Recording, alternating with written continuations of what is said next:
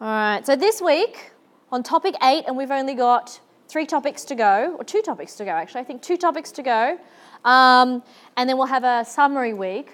Today we're going to look at planning out the audit and the actual design of procedures. So we've done a little bit around design, we've done a little bit around assertions and controls. Today we're going to draw it all together, and there's going to be a number of different exercises that I'm going to do live with input from you guys. Okay? So the sorts of, let's start with our concept map. I realised last week I didn't draw a concept map, and I felt really bad for not doing that. So let's start with what we know. We know that there's an audit report that goes out. All right. I know that I need evidence to be able to generate my audit report, and that I'm looking for misstatements. But those misstatements need to be the material ones. All right, so I'm looking for material misstatements. Now, to generate my evidence, I need to, before I can do that, actually understand the client. All right, and understanding the client requires me to make 2 particular assessments. It requires me to make an assessment on inherent risk, and it requires me to make an assessment of control risk. Okay, now to assess my control risk, I need to think about my control risk pyramid, or my internal control pyramid, which has my control environment, it has my risk assessment, it has my control activities, it has my information systems, and it has monitoring. All right, let's just make that a bit the right size. Okay. And then I know all of that feeds into the audit risk model. Okay, so let me just start drawing some lines of things. Okay. So we've got our audit report. I'm just going to shrink some of these. Oh, undo. Shrink some of these things down so that I've got enough room. Okay, got my audit report. It's my document. And that, no, bummer, I've done something wrong. That requires me to collect audit evidence. All right, my evidence, I'm looking for misstatements, and that must be material misstatements. Oh, to determine what my misstatements are, I need to think about my assertions. And remember, I've got different types of assertions. So that's how I figure out if I've got a misstatement or not. My assertion will tell me so. And my assertions are, what are my transaction assertions? Occurrence. Accuracy. I heard somebody say completeness. What else? Cutoff. And another C one.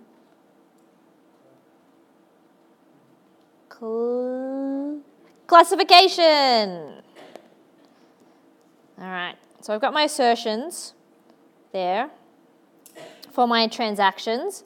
And then I also have my assertions for my balances, which are existence, valuation and allocation, completeness, rights and obligations. All right. Okay, well, let's move some things around so that I can fit that all in. Okay. So, for my assertions, I'm thinking about feeding in those 2 pieces of information there to determine whether I've got a material misstatement. Now, to figure out how I'm going to collect my evidence, I need to use my audit risk model to help develop my audit strategy. Okay, and we know that we've got a couple of different strategy types, but my audit strategy helps me decide how I'm going to get my evidence. My audit risk model comes from inherent risk, control risk, those things feed into control risk, and It is the detection risk that gives me my audit strategy. What are my two types of strategies? Or three types, really. Substantive, controls-based, and mixed, which is a combination of the two. All right, so my audit strategy is going to be one of these, or a combination of those, to be able to go and generate audit evidence. And I have to understand the client. Whoops. So understanding the client helps me figure out my inherent risk and my control risk. So today, we're going to tackle the idea of the audit program, all right, which is going to be our specific set of instructions to collect the evidence. And that's going to be related to our audit strategy. It's going to be related to what we think are the inherent risks and the control risks at the client. All right? So my program is my recipe for going out and gathering evidence. Recipe. Okay. And like recipes, no two recipes are often the same. Just going to quickly save.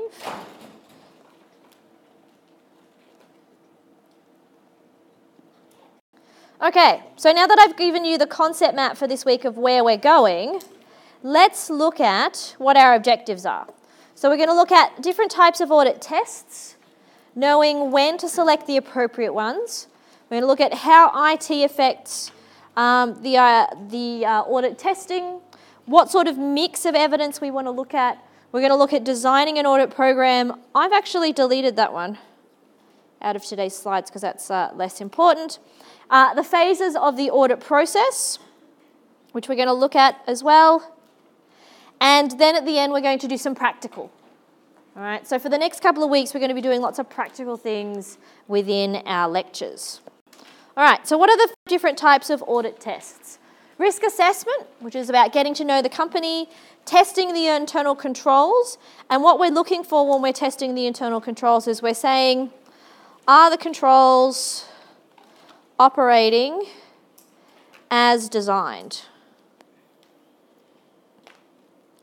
All right, because when we make our control risk assessment originally, we say, oh, if control risk is low, we think controls are well designed. When we're looking at the flow charts of the company, that part is all about evaluating design. Then we need to test, are they operating as they were designed? Right? Because plenty of times you might have a control that doesn't work as it's supposed to. We have substantive tests, and there's three different types: testing individual transactions, doing analytical procedures, and then testing just the balances at the end. And we do a combination of those three tests to gather our sufficient and appropriate evidence. Right? Remember, ASA 500 says that I must go out and I must collect sufficient and appropriate evidence. Sufficient and appropriate. Okay, we're going to look at today what is appropriate. Next week, we're going to look at how do I know how much is sufficient? How much is enough evidence to be able to support my audit opinion that I have to give under ASA 700? So what do I do when I do risk assessment? ASA 315 is one of our key standards because it requires us to understand the entity, including the environment, internal controls, and how they assess risk, because that's manager's job. Right? Part of manager's role is to minimise risk. So managers are trying to minimise risk that may affect the company's goals. All right. Oops, I don't want the question mark. Okay. So a manager's job is to minimise risk, react, or be proactive to things that could affect the organisation's objectives. And we looked at identifying business risks earlier on as those things managers are worried about. They're worried about competition, they're worried about a supplier maybe going out of business, they're worried about production efficiency or wastage, theft from employees. So they need a process to minimise the risk that all of those things could occur and impact achieving the goals of shareholders, which is generally achieving some level of profit or dividend. So the auditor needs to look at what risk assessment procedures managers within the organisation do. Obviously, in fast-paced industries like technology and medical science, they probably do risk assessment a lot more frequently than a company that might hand-make furniture. Right? If you're custom making handmade furniture, then your industry is probably changing a lot slower than if you're in financial markets, mergers and acquisitions, etc. So this comes from figure 11.1 out of your textbook, and I've added this bit here. And this is our audit risk model. All right. So the audit risk, remember, is the risk that the partner is willing to accept that they give the wrong opinion. If control risk is, and let me write this down here in pen, if control risk is low or medium, then what I'm going to do is I'm going to test those controls. Are they operating as they were designed? All right. Now, if I was doing this at Sydney Trains, what sort of controls exist at Central Station? Gates, all right, and our Opal cards. And so what is supposed to happen? You take your Opal card, as long as there's a balance or money on your Opal card and you tap it, it should let you out of the train station. Okay? So if I was testing whether that control was operating effectively, I'd also look at, well, what other things could I try and tap to see if it does or doesn't work? So I could try my Medicare card. I could try my staff ID from UTS. The other day, and I live out near Quakers Hill, and there is a really fantastic Indian place out there called Maharaja's Haveli. And you get, if you like Indian food as much as I do, you could buy a little membership card, which for a certain amount a year gives you discounts. And I had that card in my pocket, I pulled it out, and I tapped on the thing. I'm like, why is the gate not opening? And I'm like, oh, it's because it's my food discount card. Put that away, get my actual Opal card out. So we want to make sure that controls are operating as they were designed, and they were operating as they were designed for the entire year.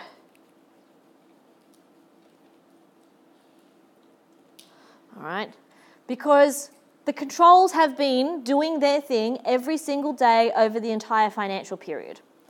So I want to know, are there any days or months or small periods of hours where the control wasn't doing what it was supposed to be doing? Why am I looking for any periods in which the control wasn't doing what it was supposed to be doing? Yes. Because if there is an instance where a control does break down, it poses a greater risk of material misstatement. And if I do find a spot where it's not working, that's sort of like having radar that says, this is the first place we're going to look.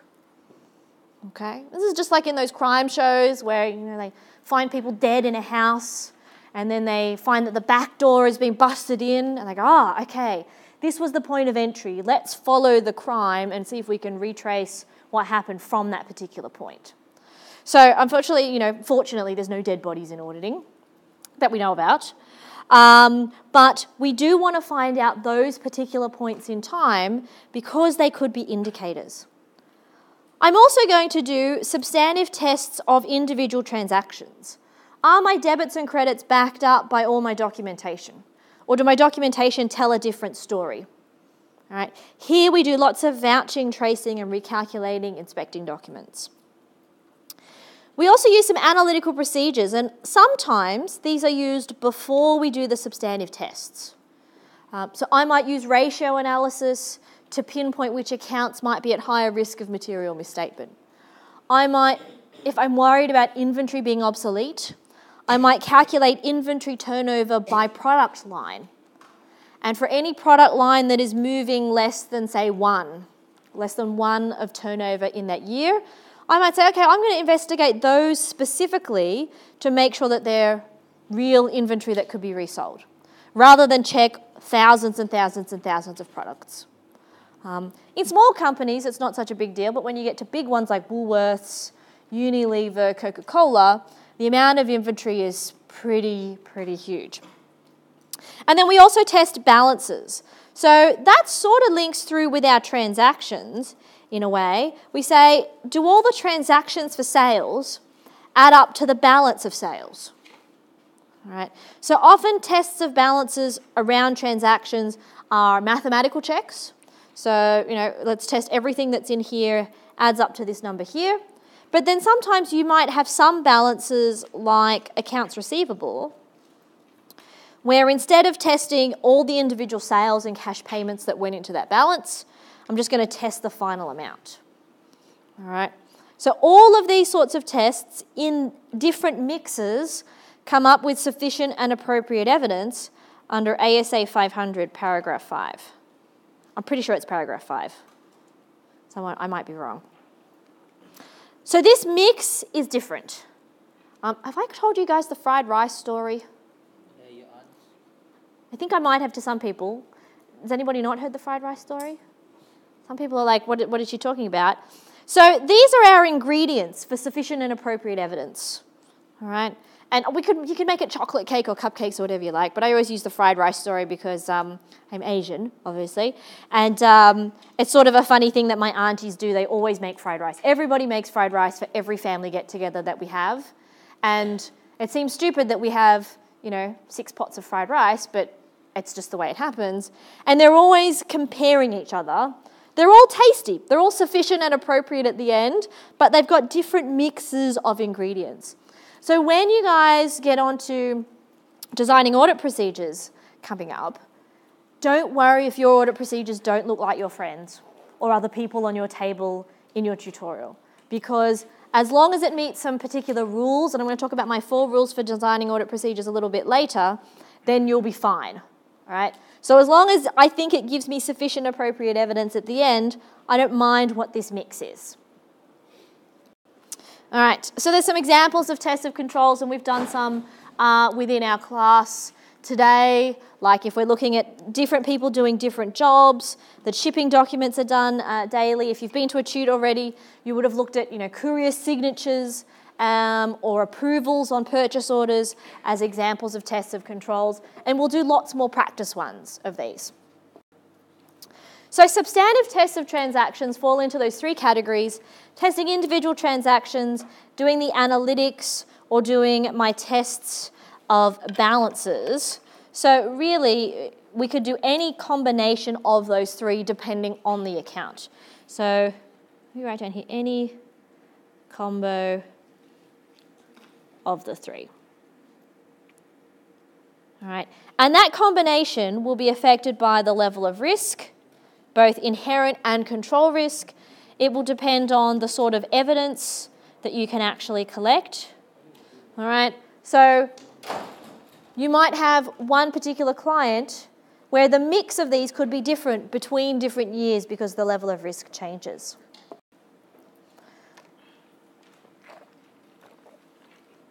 So what are our analytical procedures? Our analytical procedures, and we've looked at this before, comparisons and relationships. This is where we use our knowledge of debits and credits to tell me what looks unusual. All right, and that's usually the key here. Sick of writing with blue, let's change colours. Purple. Okay. So I'm looking for stuff that looks unusual or out of place. Okay. If I'm at Woolworths and I'm looking at inventory, I know that inventory needs to turn over fairly quickly if it's fresh food. I'm pretty sure if we didn't have turnover in whole chickens, for example, of maybe 100, which means you're turning over stock every couple of days. If turnover for chickens was 5, I'd be like, oh, that's some really old chickens we're looking at here. Probably wouldn't sell those. But if I was looking at the Aston Martin dealership, so do we all know Aston Martin, the car brand? The car James Bond drives, yeah? Very expensive. Then if they had turnover of 5, I'd be like, wow, that's fantastic. That's like 20 cars sold here. I don't even think that many get shipped here in a year. So I need to think about, what am I looking at? What would be reasonable to expect given the product and the type of firm that we're looking for? So they are They indicate the presence of possible misstatements. Oh, that's terrible. Let me change that to green. The presence of possible misstatements. So they narrow down our search area, but they don't specifically say, this is the error. Right? These inventory items are obsolete, need to be written off, or have gone, past their expiry date. Typically, analytical procedures just give us an arrow of where to look. Sometimes you might be able to rely on just analytical evidence for something that might be immaterial. So for very small accounts, we might use only analytical procedures, but it's very rare. You would always use your analytical most of the time for the stuff that you guys are going to be starting with, which is cash, accounts receivable, sales, if you go into an audit career. You're always going to start with the APs to tell me what looks unusual. So you might do something like biggest customers. Which customers had the most sales? Which customers received the most discounts? At a number of companies where, you think about JB Hi-Fi, in some areas like big screen TVs or high-end items, sales are made with commissions. All right? And at a company that I audited many, many years ago, it doesn't exist anymore, they had sales based with commissions, but we thought, oh, look, there's a high number of sales, but we also have a high number of sales returns. And we actually graphed out sales by date, sales volumes by date, by salesperson, and then also overlaid on that sales returns. And we discovered that what some salespeople were doing was just before the end of the quarter, they would get their friends to come in and buy a whole lot of stuff. They would make big sales, receive a big commission, and then a week later, those people would return for a refund. So we could see that the sales were really being manipulated in that instance. So you can use all sorts of analytics. You can graph stuff, map stuff out to try and indicate, well, what could be going wrong here? How is that wrong? Well, those salespeople were overinflating what they actually sold.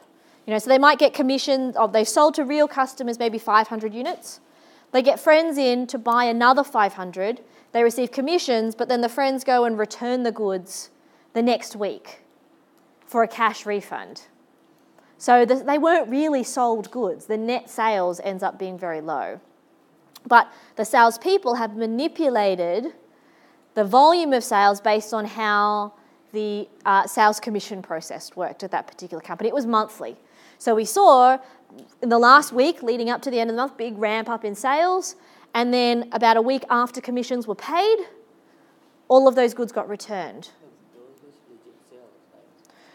Well, they weren't really legitimate sales if you're selling to your friends and they're going to return the goods, they're intending to not ever keep the items and they're going to return them. So how do you distinguish between what's a legitimate customer? Because companies do have returns. Think about Target, Kmart, they all have a returns policy. But when returns start to get abnormally high or high for specific salespeople, then that could be an indicator. If you think that somebody at JB Hi-Fi is perhaps giving too many discounts or the discounts are excessive, then you can actually calculate that by individual salesperson if you think that something unusual is going on. In testing our balances, generally, we want to make sure that for everything, all the individual transactions add up to the amount that's on the balance sheet and income statement, but we mostly do tests of balances for balance sheet items. All right, so accounts receivable, valuing land. So if you have land and buildings, all right, this is one of those prime accounts that's good for a test of detail of balance. I will write to the land valuer. So land values are set centrally in New South Wales. We would write to the office that handles land valuations and attain the latest land valuation to check the balance of that land, the value. Buildings might be a little bit more complicated because you certainly have wear and tear, etc. But you could have items where you want to just confirm the end balance. Another common one there is your accounts receivable. We talked about confirmations, how they can be a good or bad thing depending on the situation. And then even inventory. We're looking at inventory items, but we're checking is the balance of item A, item B, item C correct? And then do all of items A through to Z add up to the total? So how do I know what the appropriate type of audit tests are to use? You need to figure out, well, there's some general rules here about if I'm testing controls, I'm going to be doing a lot of observing, inquiring. Analytical procedures, obviously, you're going to do a lot of analytical procedures. And testing of transactions involves usually a lot of looking at documents, reperforming in terms of vouching and tracing and recalculating. The better way to think about it, let me just see if this is on the next slide. All right, it's not on the next slide, so I'm going to add a little note here. The better way about thinking of which type of test to perform is think about what assertions do I need to gather evidence on. All right, and once I've figured out what assertions I need to collect my evidence for, the procedure will be self-evident. So if I'm testing valuation or I'm testing accuracy, I need to do some form of recalculation, usually. Right? If I want to check that something really exists or did occur, I'm going to need to do some form of vouching, which falls under reperformance. Right? If I'm checking that the company actually owns this piece of land, I'm going to look at a piece of documentation. So there is a table that gives you some ideas on what procedures to use, but if you really know what the assertions are about, you won't need this table here. Okay, and there's some videos in this week's folder, and I know that there's quite a lot of them, where I go through numerous different types of examples of different sorts of firms and designing different sorts of procedures for you to watch. Now, one of the things that we also have to consider is that we're doing the audit to try and make a profit, or at least the partner is trying to make a profit. You just earn your salary, unfortunately, but the audit partner is trying to make a profit off you. And you don't get anywhere near the rate of money that you're charged out at. What are graduate accountant charge out rates? Does anybody know? Josh, what do you get charged out at? I think target rate is $360 an hour. Josh's work is worth $360 an hour, and I'm pretty sure you don't receive $360 worth. 15, yeah, 15 to 25 is probably what we start out at. So we have to think about cost. How much work are we going to do? How much is in the budget? And that's one of the things that the audit manager is always going to look after, which is the budget of how many hours can be spent on each time of the audit. Question? Bevan? So Josh there is charged out at, hopefully, the average rate is about $360 an hour the client will pay for a relatively junior auditor. Partners' rates, I would guess, would be somewhere around $800 or more. So partners don't spend 35 hours a week on the audit. They might spend an hour here or there reviewing stuff, but that's why we have lots of junior auditors to do all of the detailed work. junior get paid 15 or 20,000? Well, you'd get graduate starting salaries for Big Four firms are about 55,000. So whatever that works out at an hour. So if you work about 40 hours a week. So you could work backwards from that. So what's cheapest? Analytical procedures are cheapest because you just take data and you run some calculations on it, and that's relatively simple. Understanding the internal controls and risk is next, because again, that's mostly just talking to people. Interviewing, you can't interview people forever. But what gets more expensive is when, and these two would be the same, really. I know that I've got them one next to each other, but they're really the same. Testing internal controls, a lot of that can be done with IT and online, so that's quite reasonable to test. But these, looking at detailed transactions, journal entries, invoices, shipping documents, orders, tracking down all that paperwork, checking that it all matches, is the relatively expensive part of the audit. All right, so this is all of that substantive work. Now, how are firms trying to cut costs on all of this substantive work? Outsourcing. And not necessarily outsourcing to another company they don't know. It's usually outsourcing to places like India, the Philippines, and that is often done overnight. The beauty with India and a lot of the call centres, the processing centres that are over in that part of the world is that they're on the opposite time zone to us. So we will scan a whole lot of journal entries, documents, etc., send it to the outsourcing group, usually somewhere in the subcontinent. They will work overnight and pay people way less than they pay you to document and check, and then the next morning you have it back to make your decision. So while traditionally if I got someone like Josh to do all of these tests, it would be very expensive. Competitiveness has meant that we do have outsourcing. There are risks associated with this. Quality, who was supervising them when we first started outsourcing audit work across to different countries, the quality was terrible because there weren't policies and procedures in place. It's to the point now where most of the English-speaking Big Four audit firms actually have Australian and American and UK staff working in the outsourcing centre supervising the work. And that's often dangled as a bit of a fast track to a promotion too.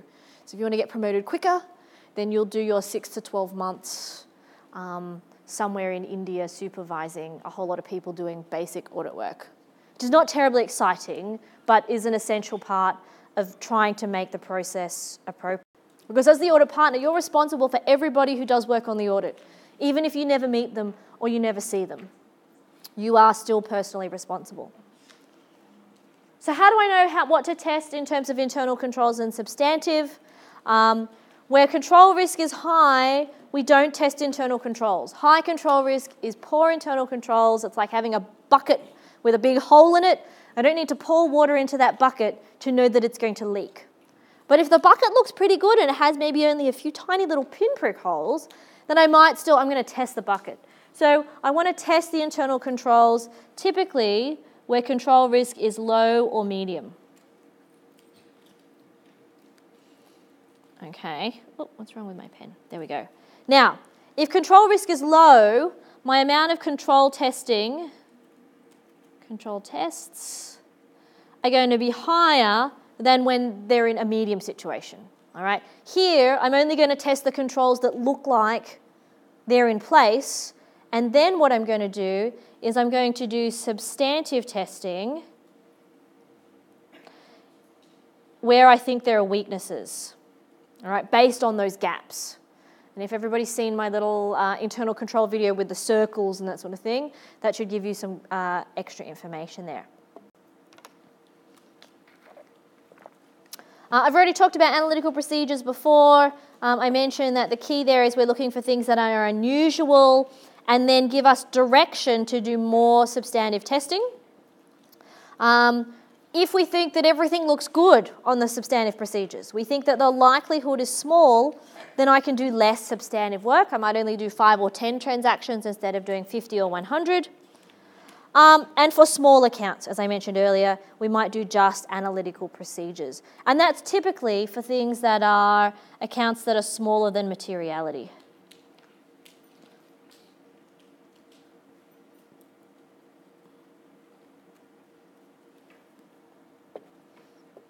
Let's just do a save. All right, so here we just have a diagram again which shows that where we've got greater internal controls, I'm going to do lots of control testing and some substantive testing, but less. And that's exactly the same, though it probably makes a bit more sense in this one here. Has everyone seen this video? Yes? If you haven't, and this week's tute work makes no sense at all, and is completely confusing, then this is the video for you that goes through how we choose the amount of testing. All right, how does IT affect our audit testing? Well, in the old days, when we didn't have one computer per auditor and we had one per team, we still did lots of stuff on paper. And my very first job was depreciation recalculation. I got given a huge pile of paper from a dot matrix printer, so it wasn't even laser printers back then. This was zzz, zzz, zzz, those line printers with the paper with the holes down the side. I was given that a calculator and a ruler and a pen and said, okay, you need to recalculate all of these depreciation calculations to make sure they're correct. You'd never do that now because you'd probably get some sort of spreadsheet and you'd use the auditing function or the auditing tools within Excel, or you'd recreate the Excel spreadsheet to see if your version of the spreadsheet and the client's version of the spreadsheet did the same thing. So IT has revolutionised audit testing, and the years that we spent as junior auditors doing crappy grunt work of calculations and things has been minimised somewhat. ASA 315 says we need to make sure that we understand what IT systems are in the client. We may use specialised audit programs to test the computer system, but we do need to know, what sort of controls are there on computer access? Who knows, passwords to access certain information? How often are backups run? And usually we will get information about that. So they'll give us reports that say, here's our security logs, or here's the reports of number of times that someone's tried to hack the CEO's email account. But in most of the big four firms, you will have an expert. And typically there is an IT audit team that often comes in and evaluates the systems before the financial statement auditors get there. And they will say, oh, look, IT systems are great. You can rely on what goes in, comes out the other end. Or IT systems are crap, you're going to need to go back to first principles of substantive work. So the evidence mix, as I mentioned before, this is our recipe. In terms of what mix of evidence we need to collect, I need to think about what is the inherent risk. Where there is greater inherent risk, I'm going to do greater substantive testing. All right. What are the internal controls? Where control risk is lower, I'm going to do more controls testing. I can't spell controls testing. And then I'm also going to look at business cycles. Some business cycles, like payroll, all right, I might not be too worried about the payment of actual employees because there's no actual cash being handled. It's probably more going to be electronic funds transfer. But what I might be interested in payroll is how do I calculate how many hours each person worked? If it's time clocks or something for shift on and shift off, then I might be looking to see if there's any sort of manipulation there. So what cycle, the internal controls and the inherent risk will influence our recipe. Okay? And just like, and MasterChef is back on, I don't know if you guys know Jamie Fleming, who came fourth a couple of seasons ago. I think 12 months ago, he was sitting here in the lecture theatre, same as you. So he came fourth on MasterChef and done a whole lot of kitchen work and experience, and then decided that being a chef was actually bloody hard work. So he wants to get into finance and accounting. So he's here finishing off I think he should be almost graduating out of his business degree. But it's like going on MasterChef and opening the mystery box. Right? Everybody gets the same ingredients in the mystery box, but everybody makes something different. And hopefully, they all taste pretty good. You never see any instances where, George goes, oh, that's terrible. But there's always going to be a different set of results for every single person in terms of procedures that you design because of what you've seen before, what you've audited before, other clients that you've done before. So, how do we design an audit program? The audit program, guys, are part of our audit documentation, and ASA 230 says that we need to have our audit documentation in order. We need to describe exactly what needs to be done. So typically you'll have a program that says this is an overall strategy we're going to take for our client, and then here are the strategies we're going to take for different parts of the audit. Because if you've got great controls over sales, but poor controls over inventory, you want to customize your approach.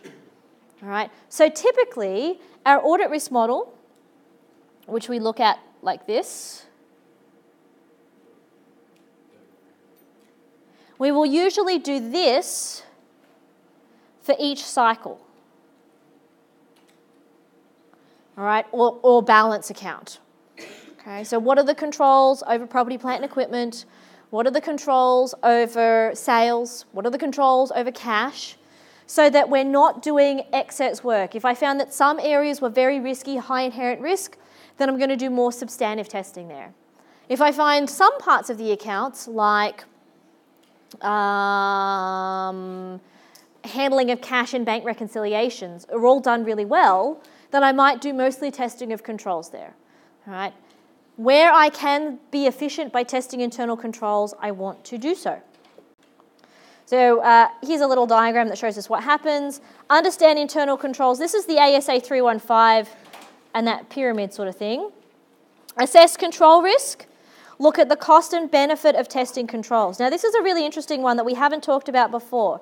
But there are some instances in which controls might be great, but I am only going to test substantively. Those sorts of instances are usually where there are low transactions, transaction numbers, all right, high transaction values,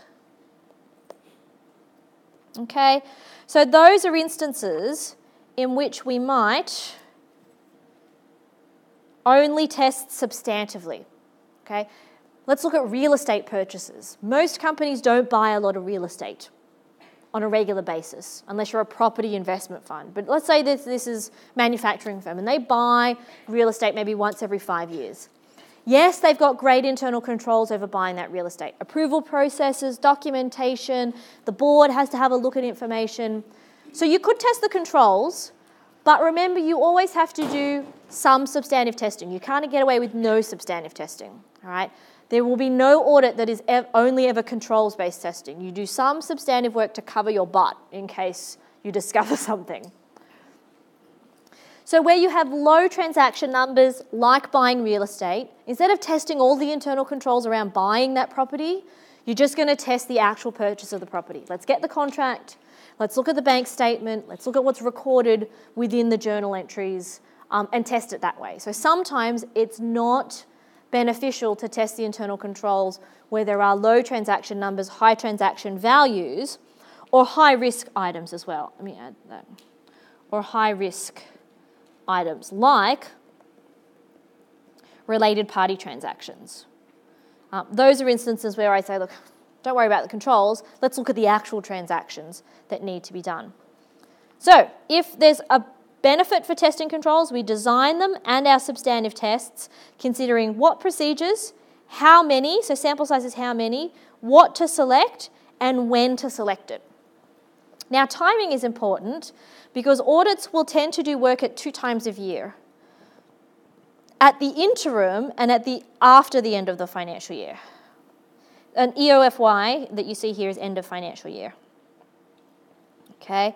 Now, why might we do some things in terms of timing? Interim is typically March, April, May, June of the financial year, assuming you've got a 30 June year end here. So in the interim, what I can do is I can test internal controls. All right? I can test for 3/4 of the year, have internal controls been working? I can test transactions like sales and expenses for purchases. Have we got 3/4 of a year worth of data appropriately recorded? And that means that after the end of the financial year has passed and I've got all of my clients all reporting close together, all I need to do is audit usually the last 3 to 4 months of the year. And my balances. I can't do anything about accounts receivable or inventory or cash until I get to the end of the year. But I can do a lot of interim work testing transactions then. Like stock take. Would there be any point in doing a stock take for a 30 June year end in August? No. So I need to pick when is the optimal time, and we'll look at that in a lot more detail as we go on. So I'm going to go through, these are some diagrams which basically just describe what I've been saying in more detail. Okay, hang on. All right. So our 4 phases of the audit. Have a plan, test the internal controls, and then adjust substantive tests if necessary. Do your analytical procedures, and then complete the audit. All right. Now let's go do some actual examples. So we've got our phases: planning, testing. Now typically these will be done separately. All right. So you test your controls, And then you may need to adjust your strategy if you find something is going wrong. All right. So if control risk was low, you test the internal controls and you find out even though they were designed well on paper, they don't actually do anything. People can work around the controls. The password safety that's supposed to be on there for internet banking is actually, the password is actually written on a post-it note, which I've seen lots of times. You go on to clients and like, oh, who has access to the internet banking?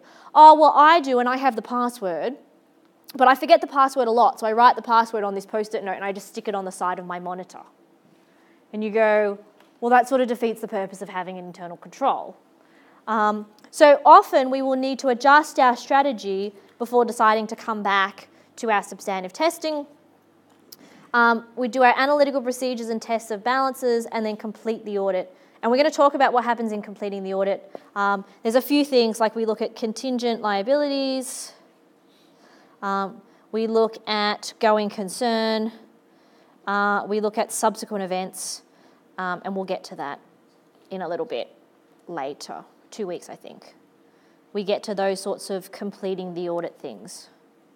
And issue our audit report, which we already know about. We know I have our types, our unqualified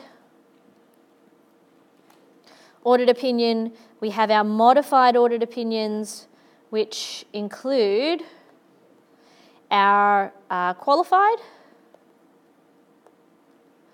our adverse, and our disclaimer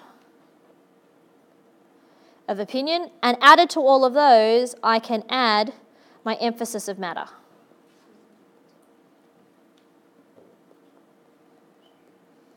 Okay, that's not all going to fit. Let's fit that. All right. But we'll come back to reports again. You don't have to worry about that just yet. Okay, so these are not from the textbook. These are practical exercises that I made up this week. So these are all going to be on the video. So don't worry about taking notes if you're worried about losing your spot. Okay, so let's get into some practical stuff, which is the sort of stuff we're going to see in the exam.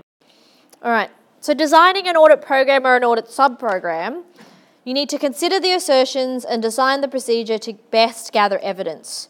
Now, these 4 rules are the 4 rules you need to have ingrained into your brain by the time it comes to the exam. Because this is how I mark any procedure written by a student. All right, this is I'm giving you the key secret here. And we have to do a number of different things. So number 1, use the appropriate technical name for a procedure. Are you vouching? Are you tracing? Are you recalculating? Are you doing an analytical procedure? Are you inspecting a document? All right, so choose the most appropriate technical term. And this is important because we are a profession. You are going to be joining the accounting profession, and signs, indicators of a profession are having our own language. Right? We have our debits and our credits, but we also have our auditing language of assertions and procedures. So it would sort of be like doctors saying, yeah, I'm going to operate on your leg. I'm just going to cut open like the little sticky bit here. And instead of saying, well, we're going to look at this muscle or this bone, all right, a doctor always uses the appropriate terminology. It doesn't just say, oh, look, you've got a problem with your hand. It might be you have a problem with the third blah, blah, blah, blah, blah. I'm not a science person, so I don't know. Any medical science students here? Anyone doing bio? Okay. So what's the name of a bone in my hand? Phalange? All right. So maybe it's like the third one of those. They would be very specific. That's so that if you ever get sued and you've documented your work appropriately, a professional will know, okay, they're using the right terminology. That's the first sign that you know what you're talking about. Number 2, use client-specific terms for documents, policies, procedures, and roles or jobs. So the purchase order in the purchasing department, in one company they might be called purchasing agents. In another company, they might be called purchase order officers. In another company, they might be called buying agents or procurement agents. So using the right specific client information allows you to go to that client and say, oh, I'd like to speak with the buying agent. And they'll know exactly who you're talking about. If you say, oh, I'd like to go speak to the purchasing agent, they go, we don't have those. And you go, oh, okay, maybe I don't need to speak to someone. when in fact you've used the wrong terminology. And that's important when you're gathering evidence from your client too. If you ask for something that you think they have but you've used the wrong term for it, they'll do anything they can to get out of giving it to you. Oh, no, we don't have a bill of lading when they have packing slips, but they don't tell you, if you haven't called it a packing slip, they're not going to give it to you often because they're like, if the auditor can't be bothered to use our word for something, then we might, slow the wheels of the audit down in terms of giving them information. So we want client-specific terms. That also means so that if somebody, I win lotto and Bevan comes into the audit to fill in on my spot, he knows exactly what documents to ask of the client without needing to re-interview them and find out what the process is. That leads me on to my third one. Be as detailed as possible. Someone should be able to follow your exact instructions without confusion. And I looked for that in the exam. I looked to see, is this written in a way that I know exactly what evidence I need to look at, and then on that evidence, what I'm matching or comparing or recalculating or doing. So very specific. That means that the procedures that you often see in the book, like reperform or trace a sales journal entry, trace it to what? Vouch it to what? Sometimes, and this is the pitfall of open book exams, is that textbooks have very vague procedures, not like the procedures that you actually see at a real audit client where they're very detailed. So detailed as possible, and then make sure your procedure is testing the correct control, if your control's testing, or the correct assertion. I know that to test valuation and allocation and accuracy, I need to do some form of mathematical recalculation. If I said, let's test existence by recalculating, I would go, that doesn't match. All right? So this is about having alignment of your objective or your goal for collecting evidence and the evidence. And you might think, well, that sort of sounds, of course that sounds reasonable. Why wouldn't I, if I'm going to bake a chocolate cake, why wouldn't I buy eggs, flour, butter, and cocoa powder? I wouldn't be buying fish, cheese, and chives to make a chocolate cake. But students often get quite confused or they see a word and they think, oh, I know a procedure for this. Always make sure you're aligning what you want to test, a control or an assertion, with the actual evidence and procedure, because that's a place where people often go wrong. All right. And sometimes at firms, I found this when I was at a Big Four audit firm, they didn't tell you why you were testing things, why you were gathering evidence. It was just, here's the test, do it, and then documented in the file. And I have a funny story of a former student who went to PwC on an internship, and she was told to document the procedure, collect all the evidence, but she didn't understand assertions, so they didn't explain what the assertions were about. And there was this little tick box where they had letters, E, C, V, for existence, rights and obligations, completeness, etc. And she didn't know what they were for, but it wouldn't let her save the work paper until she ticked some boxes. She's like, okay, I'll tick all of them. No, wouldn't let her save it. It knew that this particular procedure needed to match with particular assertions. But she didn't know what the assertions were about, so she just kept clicking on combinations of the boxes until she found one that accepted the actual and said save. She's like, fine, okay, I don't know what that was about, but I just kept clicking until I found an answer. So I don't want you to go into a graduate job feeling like that. I want you to go into those grad jobs knowing what you're doing and why you're doing it, and that's really, really important. So I'm going to use the Hardy's wholesaling example that we looked at in our tute last week, and this was one way of drawing the flowchart. It's not the only way. I know Ben drew a flowchart that showed exactly the same things but in a slightly different layout. But here, let's see if we can identify the internal controls. What are the internal controls? Any ideas? We have a system. So I'm going to just put a little green, I'll highlight these in green. So we have a system that records stuff. we know that the purchase order needs to be signed off, but there's also a risk there because people within the department can sign it off, so that creates an issue about segregation of duties. When we receive the goods, we complete some paperwork to say this is what we've received, okay? The accounting department gets the invoice directly from the supplier. That's a control because if I'd sent the invoice back here or over here, they could manipulate it before it gets to the accountant. All right, what other controls do we have?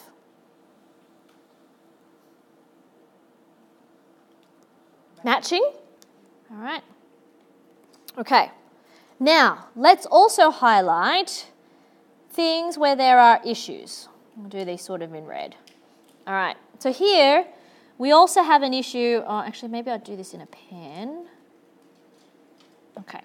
So here we have an issue in that we are lacking segregation of duties.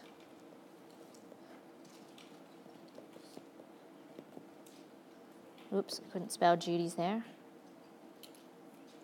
Okay. So we're lacking segregation of duties. And you might notice that a copy of the purchase order goes to the supplier and a purchase order goes to the accounting department, but they don't actually keep a copy of it on file themselves. All right. So that's one other thing there. They sort of need one more copy to go on a file for their own records. Right. It could be in the system, but it's always good to have a paper copy. The receiving report, they complete the receiving report, but again, no copy kept on file. So let's put a copy, that's another control issue there, one in the file. Do the warehouse people know that the goods are coming? That's another thing, yes. So the warehouse staff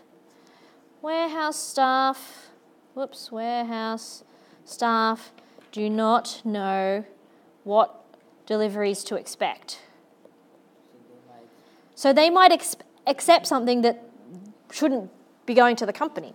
All right. So, you know, if I'm at UTS and I've ordered myself a Lamborghini, I'm pretty sure the delivery department would go, I don't think this is meant to be coming from university funds, unless there's some way I could justify it, but I can't. So, warehouse staff do not know what deliveries to expect. And quite often, what is a common replacement is that they will get a copy of the purchase order that's been approved, but without the quantities, so that they know what's coming, and when it comes in, they just get the copy of the purchase order. Oh, yep, this is expected, fill in the quantity and send it in. So let's see, okay, we've got our file, our invoice comes, that's fine, there's the matching process, the electronic funds for transfer, but again, in this same issue, it was, no, where is that one?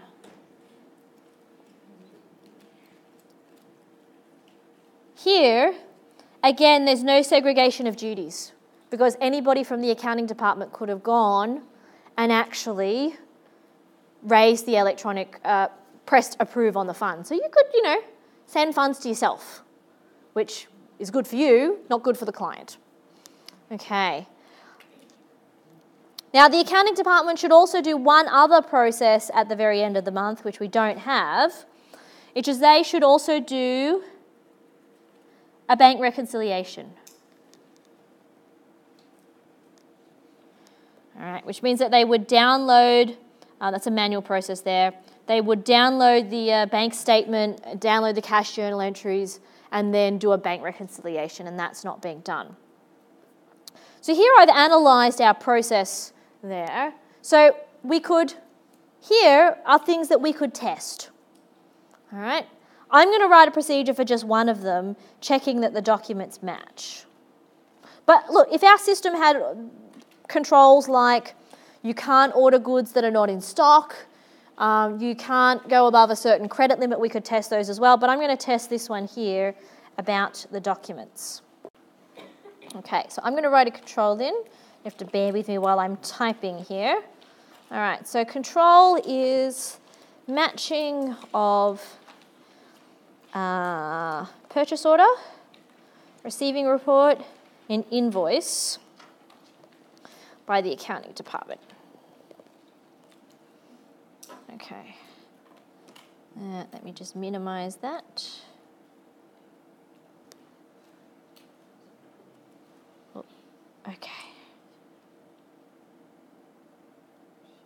Okay, so we've got our procedure there. Oh, sorry, our control. So how would I test that? What would I need to look at? Those documents, yep. And this is never rocket science. All right, so people think auditing is really, really tough and really, really difficult, but as long as you know what's going on here, designing a test is actually really quite simple. So we want to obtain samples of those documents, and I don't know how they're filed. One way I might do it is I might select a sample of cash payments and vouch to, because I'm starting at the cash payment, I'm going backwards to the document. So I'm using the right term, vouch to purchase order, receiving report, and invoice. Examine for evidence of staff conducting the match. All right, now that could sometimes be something as simple as, and I know in some companies, they actually have a stamp, which before you can process the payment, they stamp like a cover sheet, and it says purchase order matches receiving report, and there's a little checkbox, tick. Purchase order, matches sales invoice, tick. Receiving report matches sales invoice, tick. And then that person has to sign. So there usually is something, either a cover page or something on there that has proof that they've actually done it. Because if you've done it by just looking at them and you don't document anything, there's no proof it's been done. Okay? So I'd select a sample of those payments, vouch them back to make sure that there is documentation that matches. Yeah? For evidence of staff conducting the match. Is there a signature? Let me just add a bit. E.g. signature or stamp. Now, in companies that are not Hardy's wholesaling, where they have lack of segregation of duties in regards to the cash payment, typically the accountant prepares those 3 sets of documents. And those 3 sets of documents are usually called a voucher package. All right, so the voucher package contains usually your purchase order, your receiving report, and your invoice.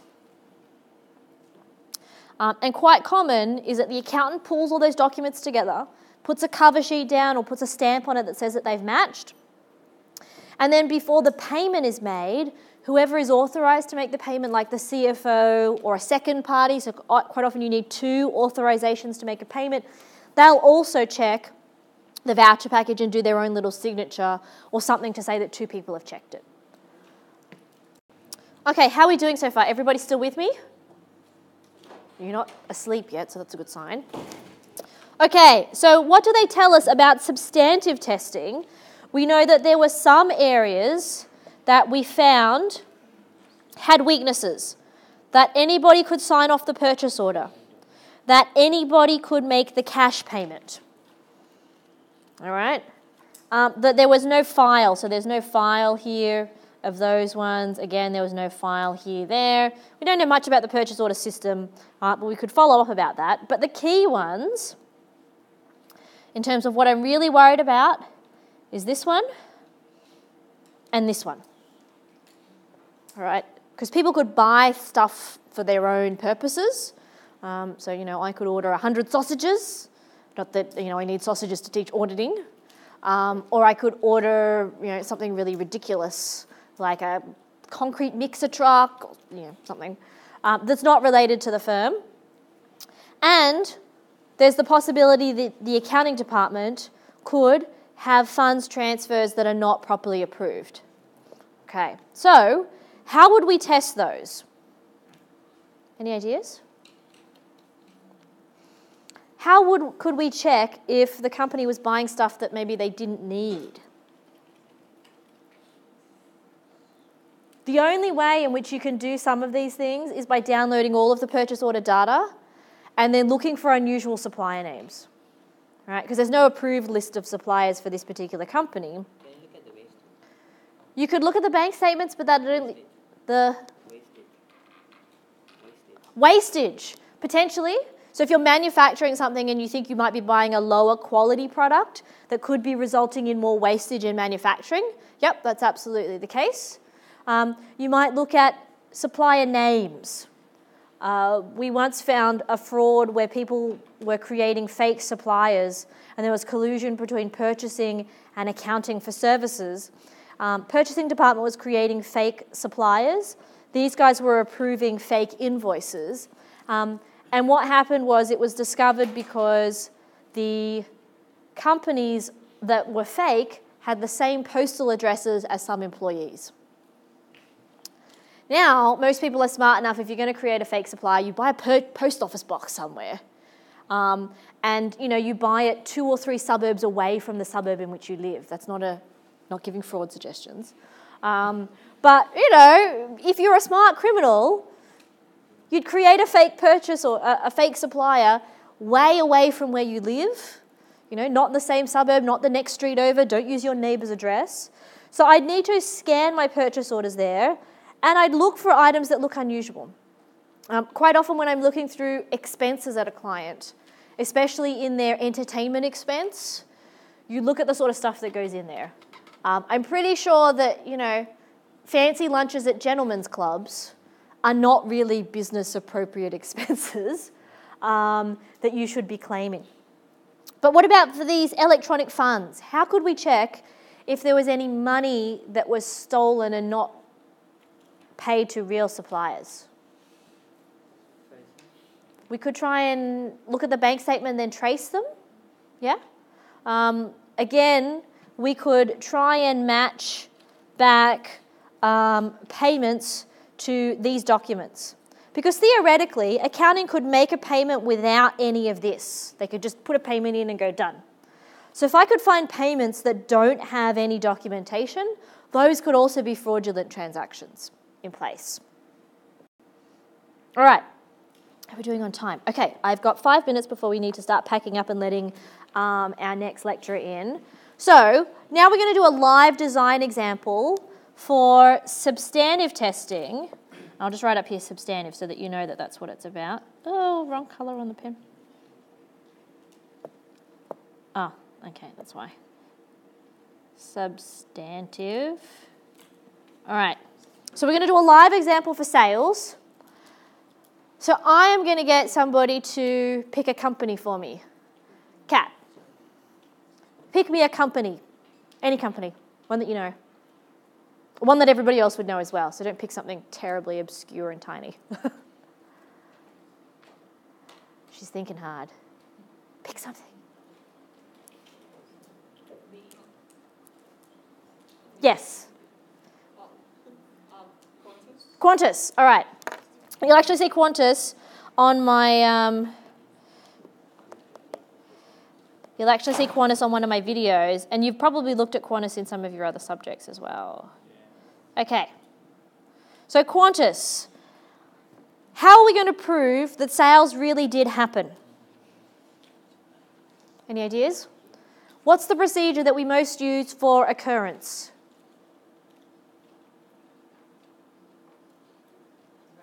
Vouching, yes, okay. So I'm going to start by vouching a sample of sales journal entries to what?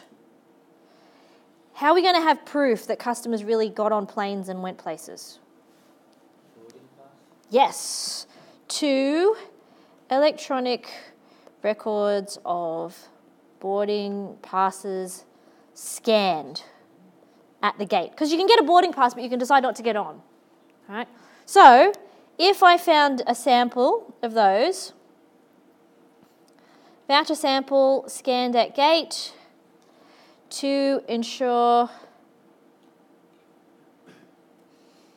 passenger did board flight. Do they still get revenue if they don't show up? Ooh, so is revenue still earned if they don't show up? And this is where we need to go into their specific revenue recognition policies, because if you've got your boarding pass, depending on the type of ticket you've got, some tickets can be changed after boarding passes have been issued and delayed to another time. Others, like the super cheap fares that you might get $99 to somewhere, are non-refundable, non-changeable, nothing. So in those instances, should we record the revenue exactly at the time of sale or at the time the person is supposed to get on the plane? Those are bigger issues that would actually go towards the presentation and disclosure and calculating the balance of sales as well. Yeah, but definitely something we would think about. Okay, how am I going to check that the amount of money we've recorded for the sale of that ticket is the correct amount?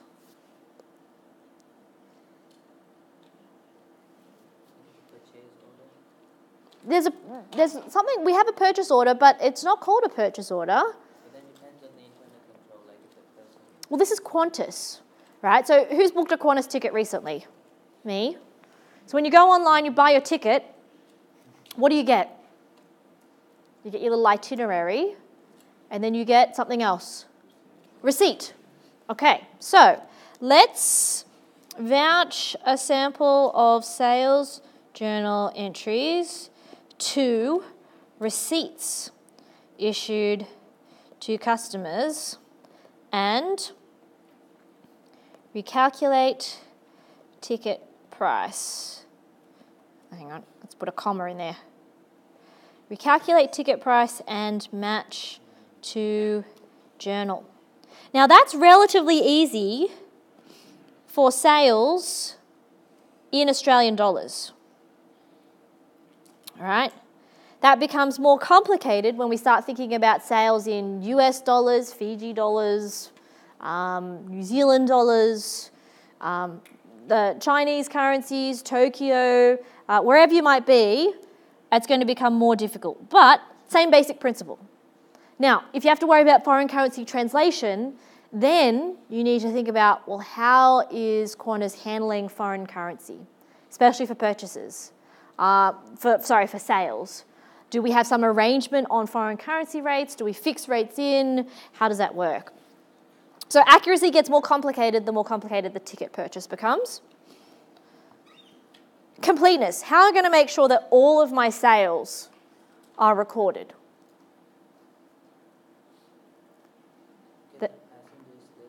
Passenger statements? Okay. So this could be an analytical procedure even. So let's write analytical procedure. Obtain data on number of passengers on flights. Whoops, I can't spell. On flights over the period and recalculate sales to determine if amount matches recorded sales. Now, I know that this is very simplistic because this doesn't take into account the fact that you could have different people on the same plane who've paid different prices. Right? I booked 12 months ago, I might have paid $1,800, but I booked on a special, I paid $699.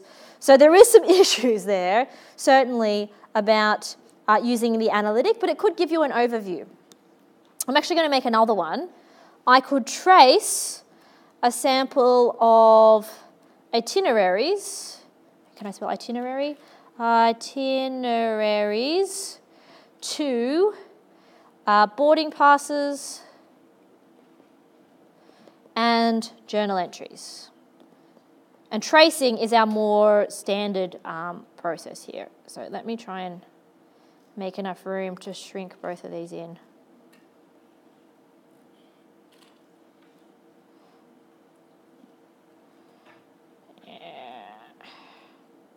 There you go. Now you've got two there. Okay. Cutoff. When should cutoff be? And this is where it gets tricky, right? Because now you're selling tickets all around the world in all sorts of different time zones. And midnight here on the end of the financial year is not going to be midnight everywhere.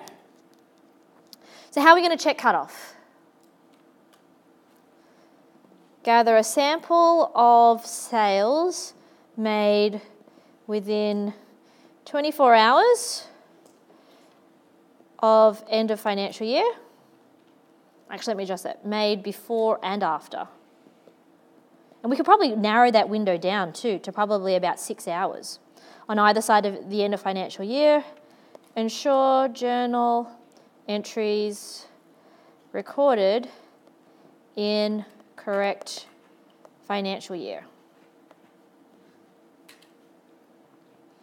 All right, and that's going to be tricky because across so many time zones, you need to make sure you know exactly when the end of the financial year is. Okay, and then classification. Again, this is going to be lots of looking at documentation. Check that when tickets are purchased, journal entry records unearned revenue until passenger takes flight.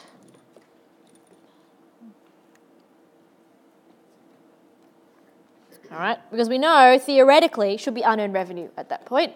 And then when they make the flight, there should be the journal entry that says, okay, now these are going into our actual revenue stream.